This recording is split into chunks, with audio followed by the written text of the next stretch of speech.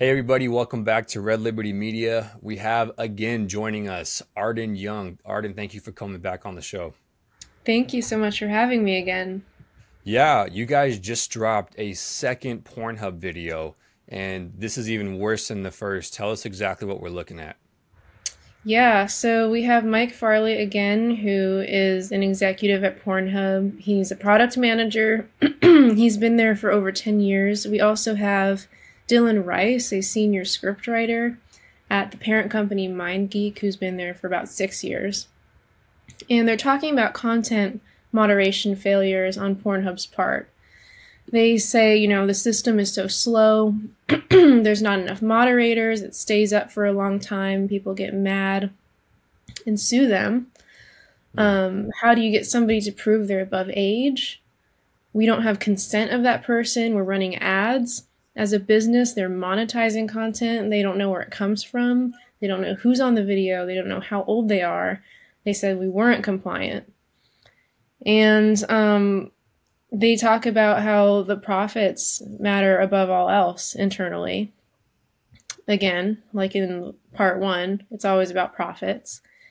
And they say that they were on top of the world before the 2020 scandal happened. And they fumbled so hard because they didn't take that money and reinvest it in moderation or quality of the site, and they just gave it all to executives. Why would they invest in moderation when they built all their money without moderating it? They have no incentive to do it. I mean, there's no laws. There are laws, but there's no one enforcing these laws to make them moderate these things. And as far as, Dylan talks about moderation failures. Exactly what exactly is he talking about? I know it's also, the underage. You can't verify how old someone is in the video, but what if somebody has porn and they just don't want that up on the site anymore?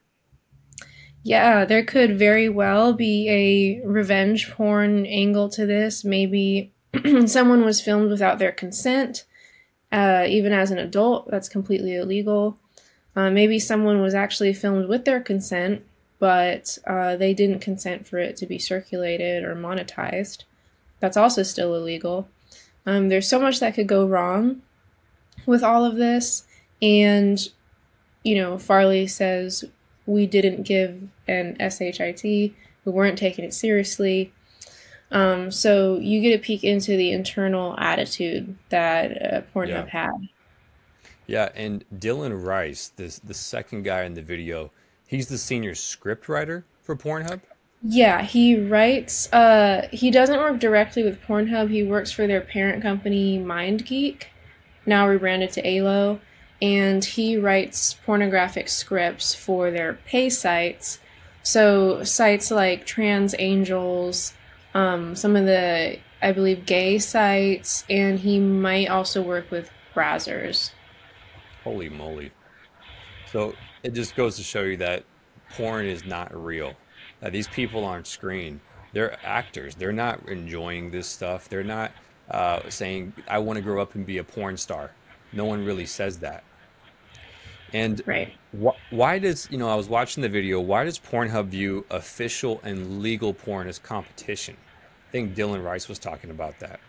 Yeah, so there's something called the 2257, and you legally, as a traditional porn company, have to verify the age and consent of every single person in a pornographic video that you're going to circulate. So obviously, with the pay sites, they seem to be following that. They seem to be that's kind of their MO, which it's positive.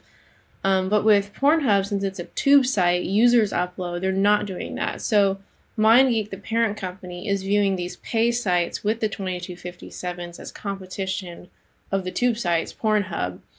And so that's why Pornhub doesn't want to comply with the 2257 code because they want this, competition and to make as much Yeah. money as possible. Yeah. It would cut into their profits to use actual, for lack of a better term, official porn actors because they would have to pay them to be on the site. Is that correct? Yeah, and there would just be less porn. That's, a fact. And I think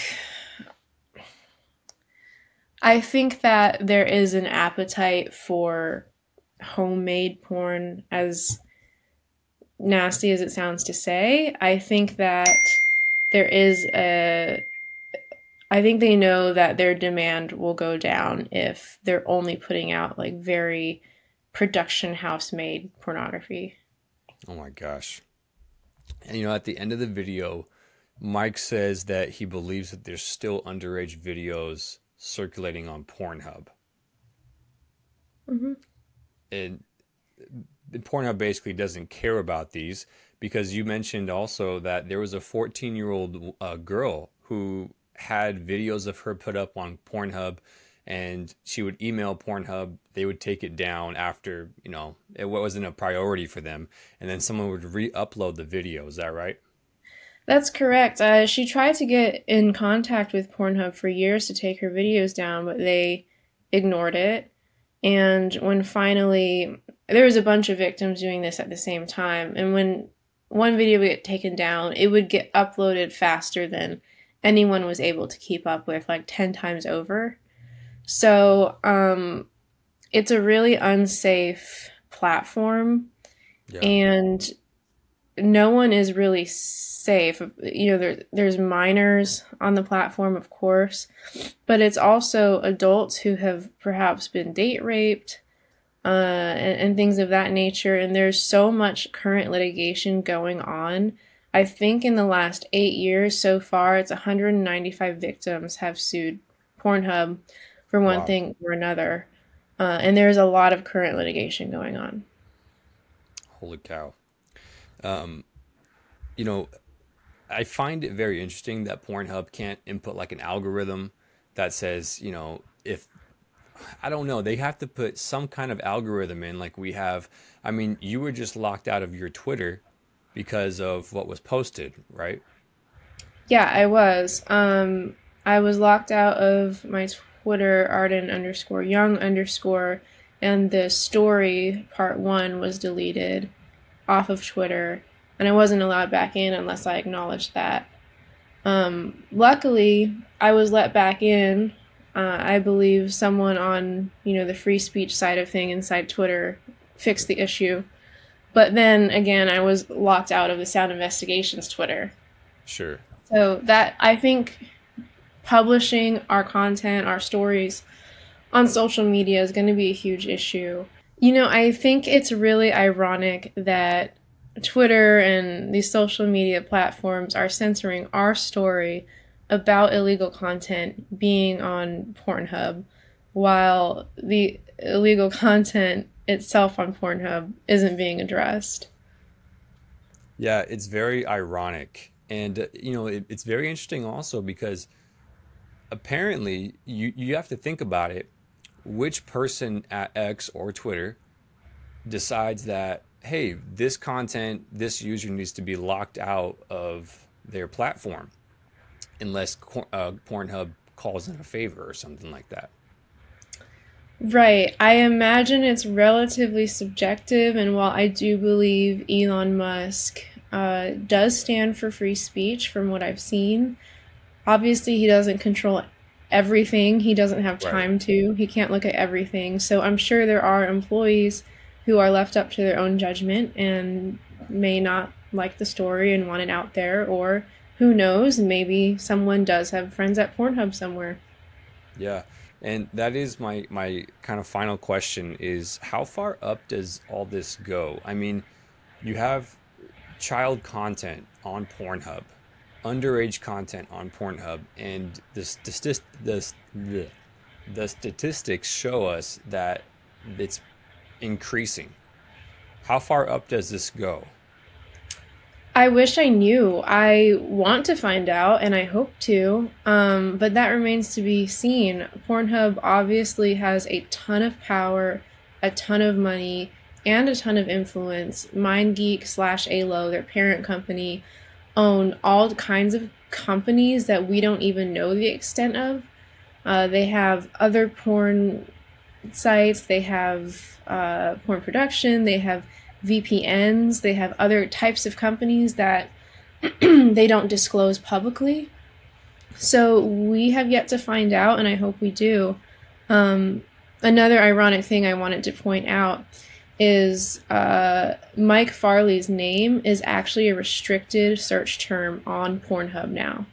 So you cannot. So they're trying to prevent people from uploading our story to the Pornhub platform.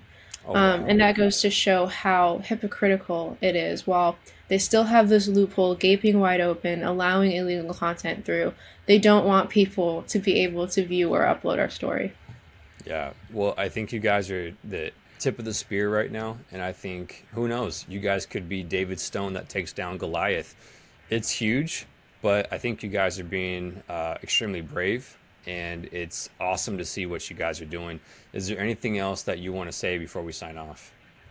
Thank you, Timothy. If you want to keep up with us and hopefully without the censorship, we are on Telegram at Sound Investigations, and you can go to soundinvestigations.com to see everything we post as well. Awesome. And then your Twitter that you got locked out of, how do people follow you there? Yeah, it's Arden underscore Young underscore. And hopefully we won't have any more issues and I'll have access to my account going forward. Yeah. Who knows? We're just called to do the right thing no matter the results. And who knows? This could be an unraveling of a new Epstein thing. Never know. You never know. Arden, thank you so much for joining us. Thank you, Timothy.